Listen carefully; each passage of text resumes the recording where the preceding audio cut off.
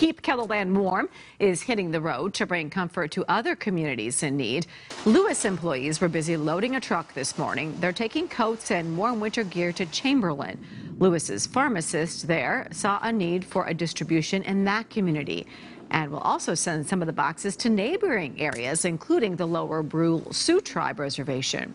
Herb Rosine with Lewis says it's important to expand this effort.